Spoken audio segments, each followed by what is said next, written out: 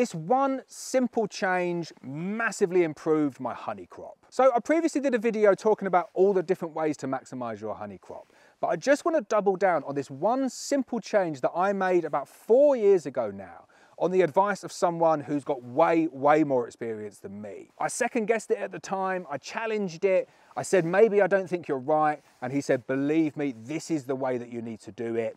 If you do it, I guarantee that you'll increase your honey crops. I've done it for 4 years now, and without a shadow of a doubt, it's boosted my honey crops every single year, and it's given me a beautiful byproduct in that it's reduced the amount of colonies that die in the winter. Now that simple change is moving my treatment cycle for Varroa to a point where it suits the bees. I'd gone on for years thinking, well, I'm going to treat the bees for Varroa when it suits me as a beekeeper.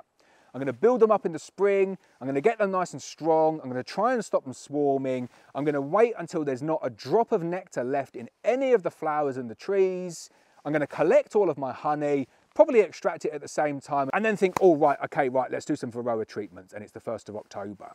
I genuinely did that for about 3 or 4 years, thinking that I was doing the right thing, because you can't do Varroa treatments when you've got honey supers on.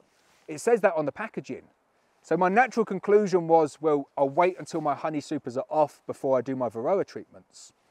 It's a natural assumption to make.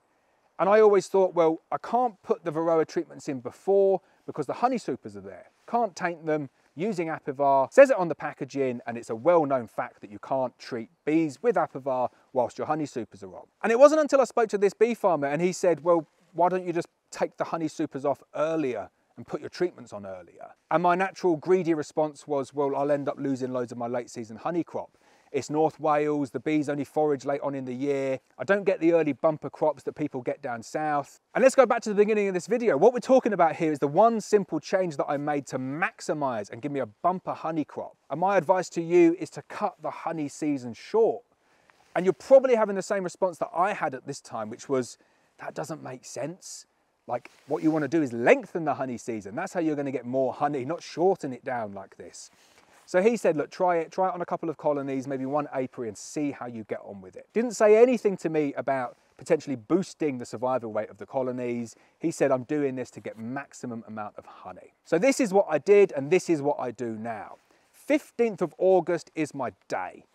I do it on a weekend, so wherever it is, if it's the 13th or the 17th, doesn't matter. Around the middle of August, regardless of the weather, regardless of the status of the colonies, regardless of how much honey they've already got on them. What I do is I take off all of my supers, every single one. If there's 6 supers on, if there's 3 supers on, doesn't matter. I take off my supers, I blow the bees out, I take all of the supers off to my honey extraction room, and then I come back around my colonies and I add my Apivar strips in. I put a polyash froth feeder on top and I feed the bees with 12 litres of syrup. Really efficient, I like efficiency, I don't like doing things twice. So in a single day, I've extracted the honey from an apiary, I put my treatments on and I fed my bees. At that point, I leave the bees alone. Don't do anything to them until kind of middle to back end of September. What's going on at that point of the year is that the bees are probably clustering up out the front because they're saying, you have not left us enough room here. Within 4 or 5 days, they tend to compress down and get back into that box. But I like that compression because it means that the bees are really rubbing up against each other like this. And that's the way that Apivar works. Gets onto their little feet, they walk it round everywhere. That's how it gets in contact with the mites.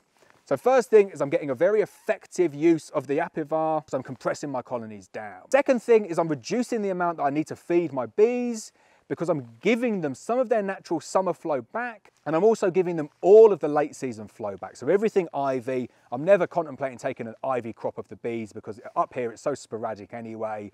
But I leave all of that to the bees. So what that means is come the back end of September, or even take it into the 1st or 2nd week of October, I've done my full 8-week cycle of my Varroa treatments. Previously, that's when I was just about to start the 8-week cycle of my Varroa treatments. But what I've also got there is big, booming, strong colonies that have naturally built up because I've given them a little bit more feed. And you open the boxes up at this point, middle of October, back end, to take the Apivar strips out. And every single time I open these colonies up, I'm surprised just how healthy they look.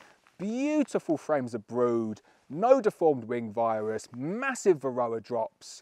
And I've got my bees to a point, and this is the critical part of this, in that when they're going to produce their winter bees, which is anywhere from, in North Wales, maybe like mid to end October, I've got the colony to a point where the Varroa load is very, very low. And this is where I didn't fully understand this before, which was, I thought, well, I'm treating the bees for Varroa at the time of the year where it suits me, and it doesn't make a difference. That was my real life view, in that it doesn't make a difference. And only having done this myself do I realise that it makes a huge, huge difference, because the success of your colonies going through the winter is completely reliant on the health of your winter bees. The health of your winter bees is dictated by the amount of Varroa that's in your colony when those bees are produced. So you look at my colonies, number one question I get asked is, how do you get your colonies bubbling over so big in the spring? They look huge, mine don't look that huge. How do you get that?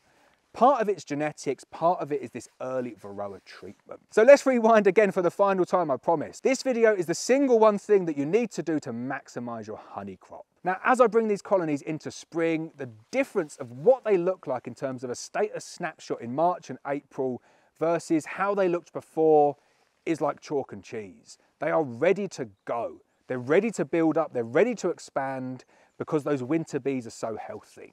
It means I've got more winter bees, which means that when the season does get underway, the queen can lay as quickly as she likes because there's so many winter bees there, and they just exponentially grow that colony, which means that I get more summer bees as a result of the amount of winter bees and healthy winter bees that I brought through. Keep all of those bees together, do a preemptive demarré split or any other method of vertical split that means that you're not splitting your bees, and you will get the biggest honey crop you've ever got in your life. If you enjoyed that video, hit the thumbs up, definitely hit the subscribe button. We've got loads more tips, tricks and guidance for everything beekeeping.